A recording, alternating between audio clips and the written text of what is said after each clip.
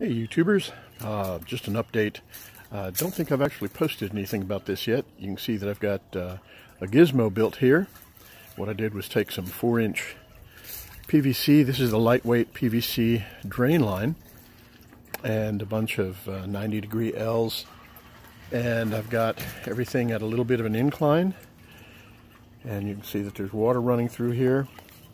I look down into the thing here and you can see a little bit of water. Maybe if I give you a better angle, you can see the little bit of a rivulet of water. What I have is it all drains back down into this 18-gallon tote, and this is using Master Blend, which is a blend of, I think, nitrogen, potassium, and magnesium.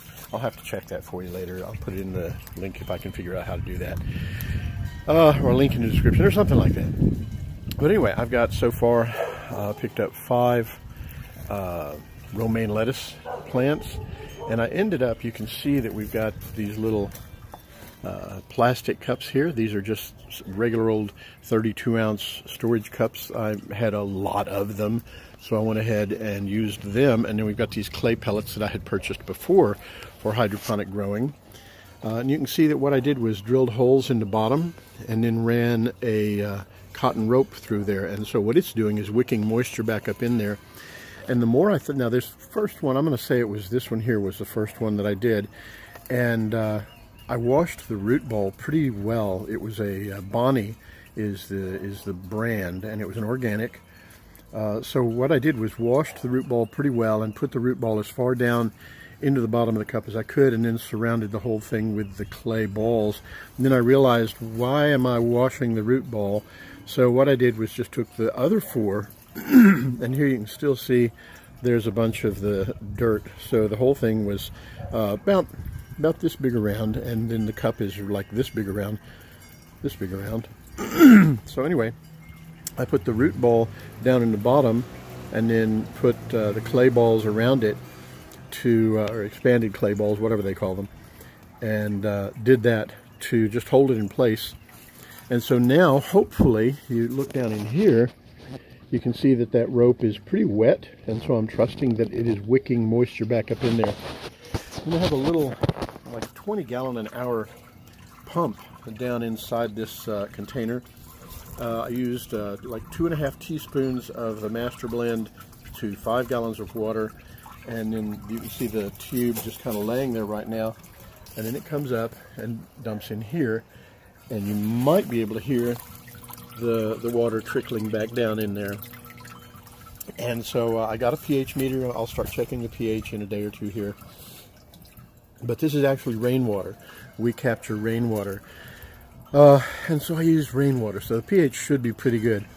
Okay, so I drilled, using a 4-inch hole saw, drilled holes in the top here, and then on each of the lower down runs, whatever you want to call it, pipes, whatever. And ultimately, hopefully, I'll have 35 plants in here. I only got 5 of these lettuce because my experience with this stuff is that it will just keep growing. You can harvest individual leaves and another one will grow, yet another one will go. So if we had 10 or 15 lettuce, then that would do us as a family for lettuce on an ongoing basis. And this is outside. I actually have a grow light that I was going to suspend above it and keep it indoors, but the weather is so nice. This is March the 8th, I think it is, 2020. And so let me tell you a little bit about the frame. I got some 2x3s and they were 8 feet long, so I cut them in half and created just a square with a little bit of a support brace. There you go. The brace is the word I'm looking for, to help maintain the thing in a square fashion. It's squared, and then up underneath here, where the top connects, what I did was put. You might be able to see it under here. I put a hinge, and so I just screwed the hinge together, and then I folded them. And down at the bottom, I had a small piece of chain that just keeps them from coming too wide open. It's a very, very lightweight system. Even what I want to do is set it up so that I've got a platform that the water sits on, so that if I have to, I can move it around. I can put wheels on it later on, and then roll it in or out, or do whatever I need to do with it. But that'll be a project for another day.